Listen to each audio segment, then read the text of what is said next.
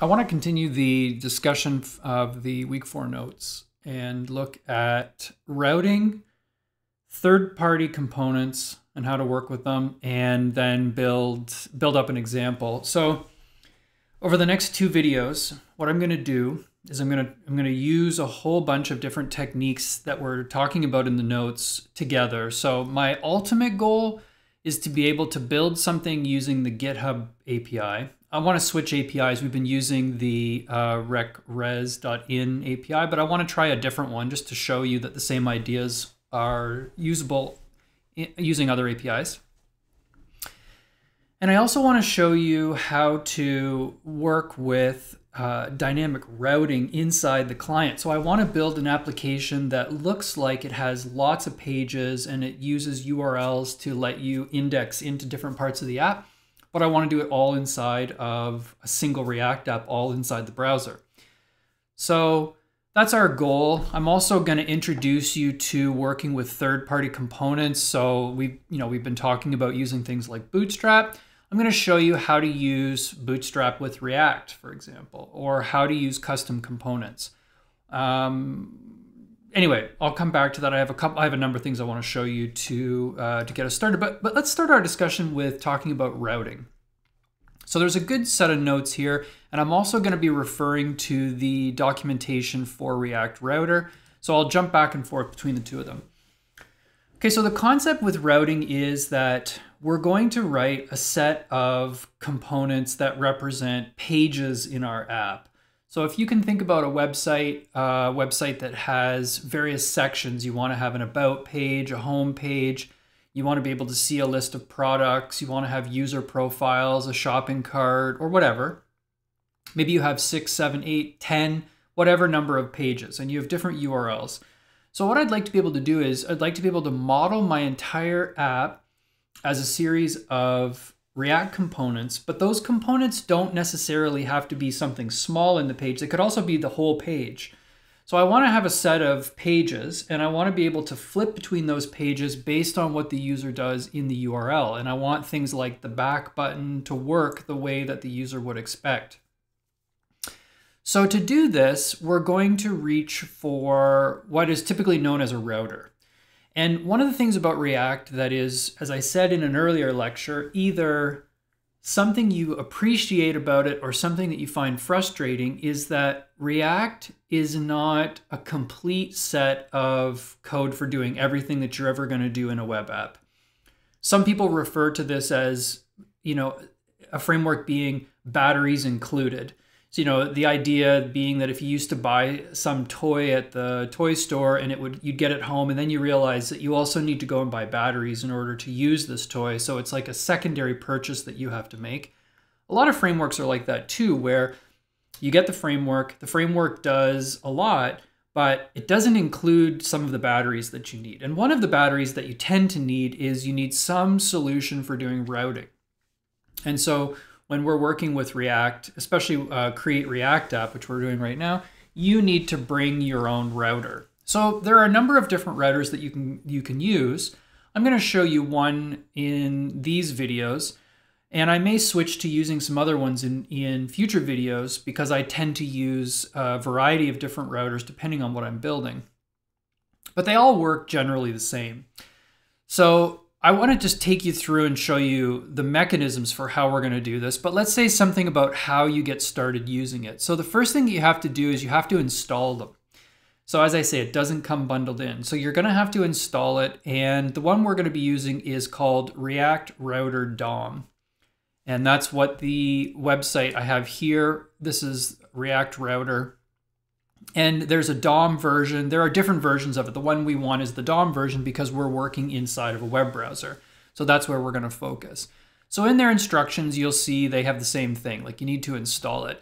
You'll notice in the instructions in the notes, it says -- save, and that's important to do because then it will add it to your package.json file automatically for you so that you don't have to remember to put it there. So what we're building when we put a router into an app, we're creating what's often referred to as a single page app or an SPA. So think about an application like this. Imagine I have a series of components. I have a home page, I have a projects page, and I have a single project. So I have the ability to look at a bunch of different pages. Now, obviously, in the example that we're seeing here, these pages are very limited. We only have, in this case, an H1 element. But imagine, we stretch it out and we have lots of different components, and we'll do that in a moment when I start building up the GitHub single page app. What we need is a mechanism to be able to switch between these. Like, we don't want to show the home page and the project page at the same time. So we need something to make that decision for us.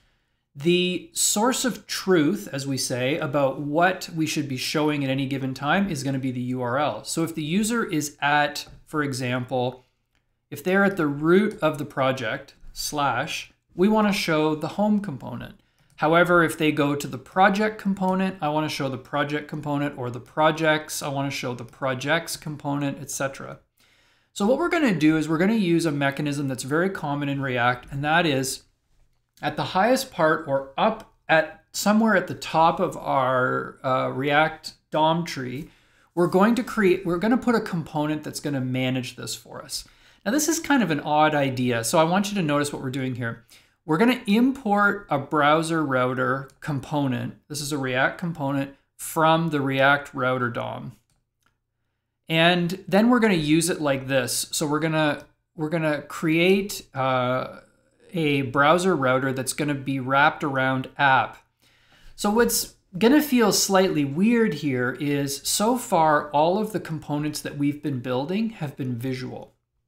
So when you think about building a component for a button, or building a component that shows an image for a user, or multiple images for different users, those all had a visual aspect to them.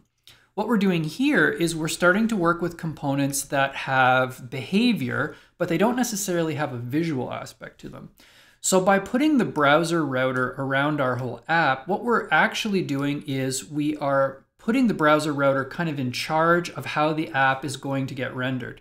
And we're also making it possible for all the components deep down in the app to get information about what's going on in the router. So in a little bit, I'll show you how we would do this. But for example, things like which page are we on, or if I need to get parameters out of a URL, those types of things. Okay, so step 1, we have to install the router. Step 2, we have to build a series of pages, and we do that by creating components.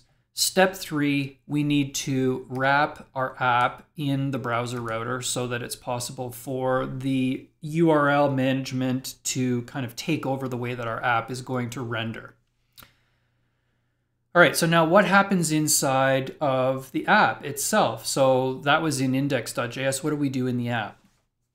In the app, what we're going to do is we're going to pull in all of our pages. And if you wanted to name it home page, projects page, you could do that. So in this case, it's just called home, projects, and project. We need to pull all of these in so that we can work with them. And you'll also see here that we're pulling in a couple of other things that we're going to use, other components that we're going to use from React Router DOM. So we pull in a switch and we pull in a route. So what you're going to build is, instead of saying, I want to render the home component, you have to say, I'd like to render one of these components. And I'm going to do that inside of a switch. So the switch is another one of these behavioral components. It's not visual in the page. You're not going to see it. It doesn't exist. But what it's going to do is it's going to decide which of the routes that are listed inside the switch is going to be rendered at any given time. This is a lot like what you've been doing in Express if you think about how you build routes in Express. So in Express, you create a router, and the router would have all kinds of routes, endpoints, like the /, for example, or projects, or whatever. And so each one of these is uniquely identified with a path name. And then you have a function that would, middleware that renders it accepts the request and it processes the response. We're doing something fairly similar here. We're saying This route is for the home, like slash. If the user goes to slash, then what I want to do is I want to render the home component. Or if they go to projects, I want to render the projects component, etc., all the way down. Now I want to show you a slightly different syntax for this, because when you're working with React Router DOM, there's a couple of ways that you can do this. So here's the same code written a slightly different way. And this is a second way of defining how your routes work with components. So you'll notice that I'm not passing a render here. I don't have a render prop where I'm, having a function that renders that component. Instead, what I'm doing is I'm just passing a child element into the route. So the route for about is going to render the about component, okay? And I'm gonna tend to write my code this way. So the notes show you one way to do it. This way is correct. You can do it this way. There's actually a third way you can do it as well, where you can specify a component that you want to render and name the component. But to me, I think this is the cleaner way to do it, and this is the way you'll see it done in the docs. So I'm gonna use this method, but essentially I'm saying if it's about, do this. If it's users, do this, and if it's slash, do this. Now a switch is going to render one of those routes every single time. So it's going to decide, based on the URL, which one of these needs to get rendered. Okay, so we have a great way to be able to switch between parts of our app based on working with pieces of the URL. Okay, so let's keep talking about the theory of this before I go into actually building it. Let's talk about adding components to the path. So another thing that we can do that's really cool is we can specify in our route that instead of having an exact match, like do you notice here it says exact? So we're passing a Boolean prop here. We're saying route exact path equals project. So that means that if the route is exactly / project, then render this component here. However, down here, we're doing something slightly different. We're saying if the path begins with project and then includes an ID variable. So we have a parameter that we're inserting into this. So this makes it possible for us to do something like we've done in Express, where when you create a route in Express, you can say that this is the products route, and then after the products is /:ID, and you can pass an ID. Now in that route, you can work with the ID in order to make your application work with runtime data. So at runtime, you can pass in any ID and it'll work. So now we can have a page which has been parameterized. So we can pass in a parameter and we can render project ID 123 or project ID 1234. Like both of those will work, but we only have one component that we're gonna do this with.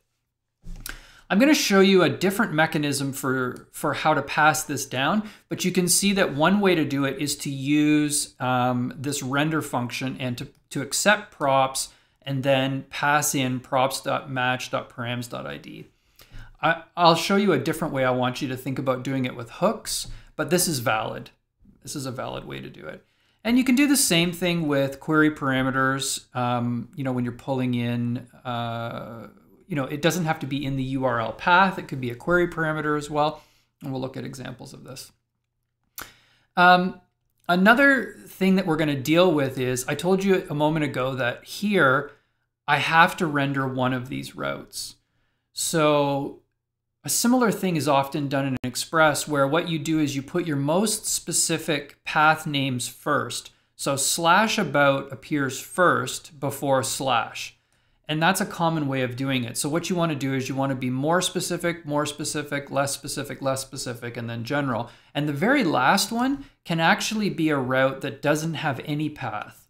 And so, for example, you could do a 404 page. So if you wanted to have a page that says, not found, I don't know what you're asking for, you could have a route that renders a 404 page here and design your 404 page to look any way that you want. So if somebody asks for some URL that you've you haven't programmed for, you're not expecting, your app isn't going to crash or it isn't going to do something weird. You're just going to send that user to a 404 page, and they're going to have to go and figure out why they've done this incorrectly.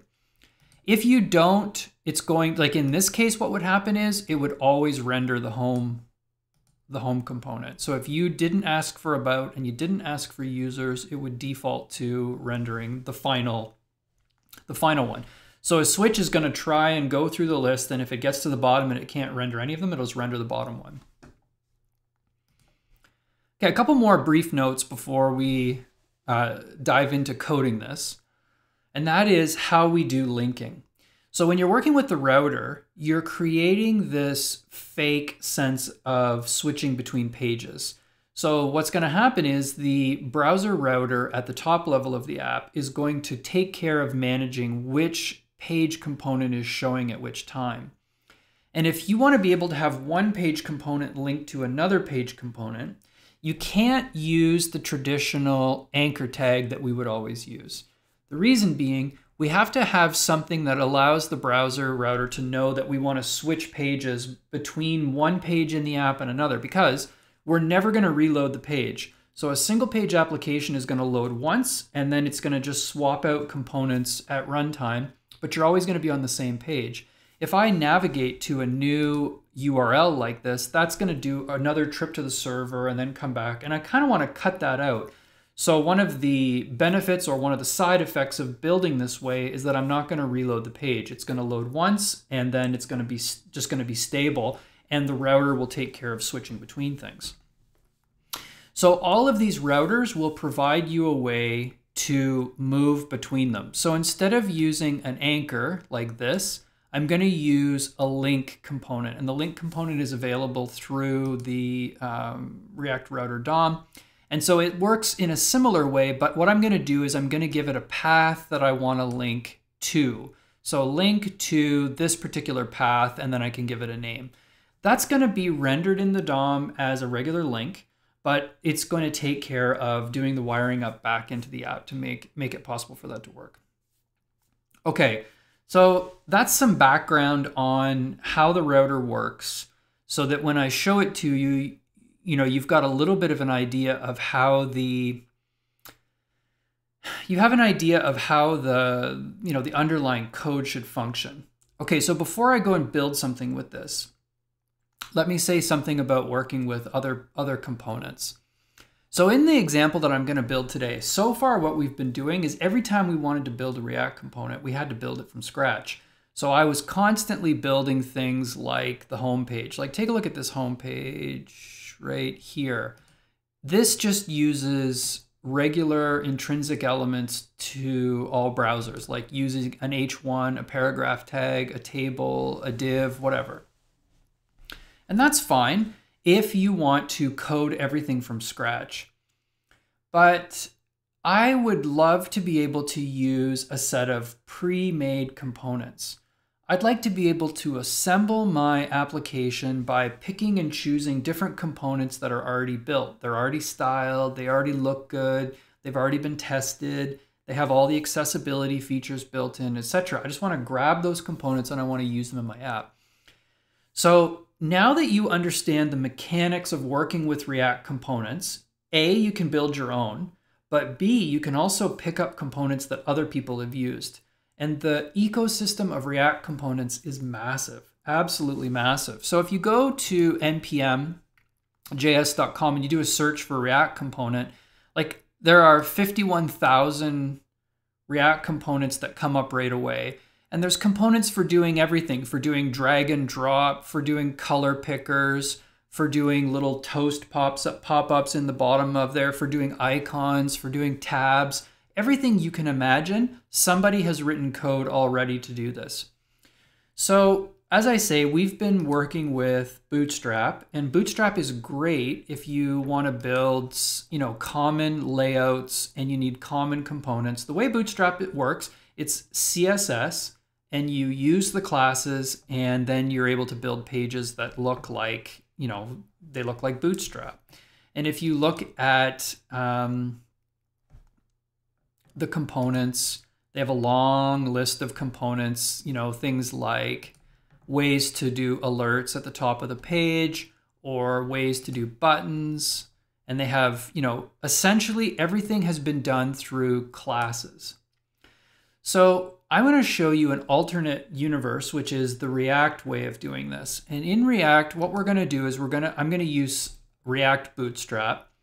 And what it's going to let me do is it's going to let me use React components instead of working with classes. I'm going to do almost no CSS at all. And I'm going to be able to use these components and remember what a component is. A component is a way of accepting data as props and then rendering it with HTML and CSS. Like both of those things can be included. So using like the components for React Bootstrap, for example, I can do an alert if I want to do an alert, or I can do anything else. And instead of using classes, I'm going to use React components. So I wanted to show you a little bit about how this works. And I'm also going to show you how to do some interesting data loading techniques using another React component, this time a React hook. So I'll talk you through it as we go, but the basic idea of what I want to build is something that takes data from the GitHub REST API, and it allows me to render it using Bootstrap in a React application. I'm going to build routing so that I have a single page application that I can switch between pages and different components of it. So I'll pause this now and I'll pick it up in the next video where I will actually work through coding this.